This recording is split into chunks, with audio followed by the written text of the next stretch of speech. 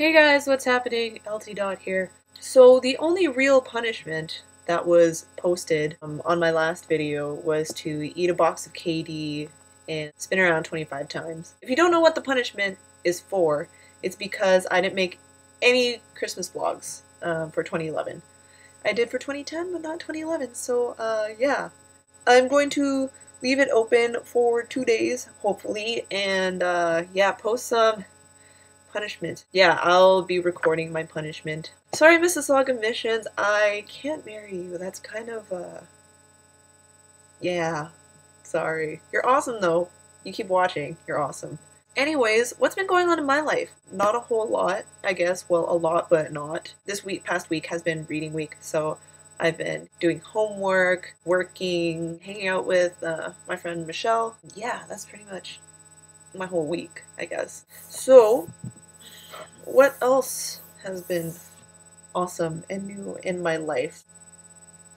Not much. I've become more of a nerd, as in like a gaming nerd. During Boxing Week, I picked up a PS3, and so I have a bunch of games for it now.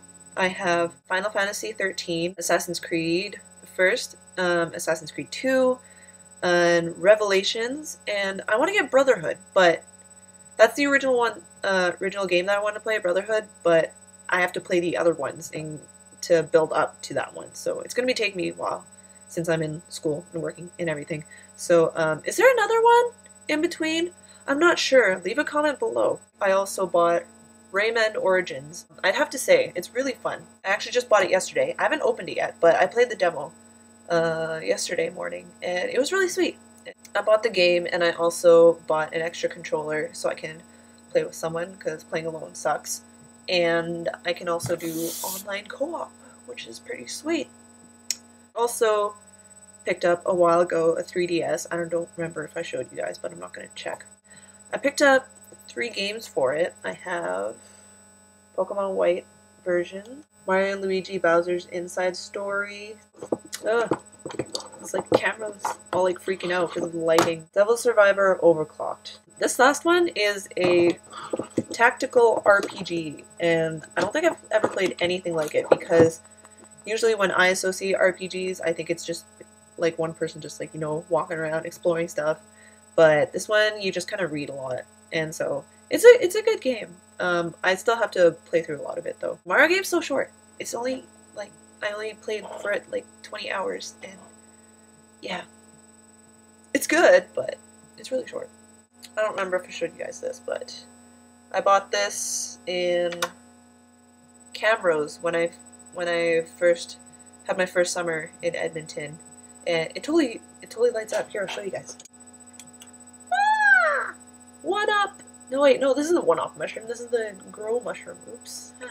Anyways, not this past weekend, but the weekend before, I went to this thing called winter camp. Before I explain any of this, if you guys don't know, I am a believer in God and Jesus. Christianity is my faith. I don't really feel like I belong to a denomination, but yeah, anyways. So I went to this thing called winter camp, and like 3 churches, the youth groups get together in this one place, and you know, we worship and stuff. And the theme of this camp was lead and be led.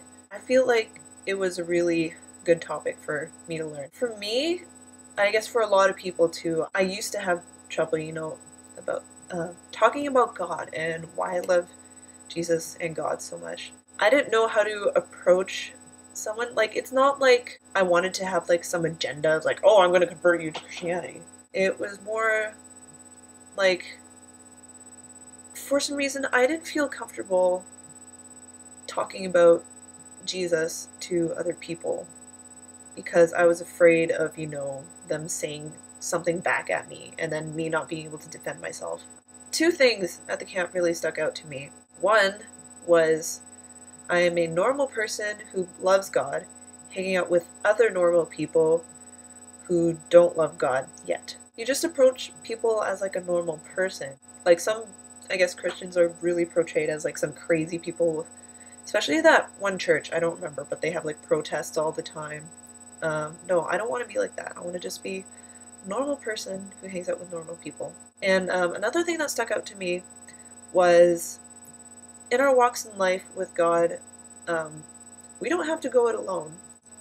Well, I used to be like, if there was some kind of like issue going on in my life, I would, just close up into a shell and just not talk to anybody about it. After this camp, I just realized there's so much support, and it was all right there in front of me that I don't have to go and find it. It's right there. But yeah, I had a really emotional weekend. I had like liquids coming out of every orifice of my face, just bleh. Yeah, out of like here and like, nah, it was a disgusting mess.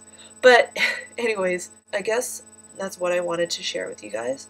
And apparently I'm losing my voice, so I'm gonna stop talking now and go drink some tea.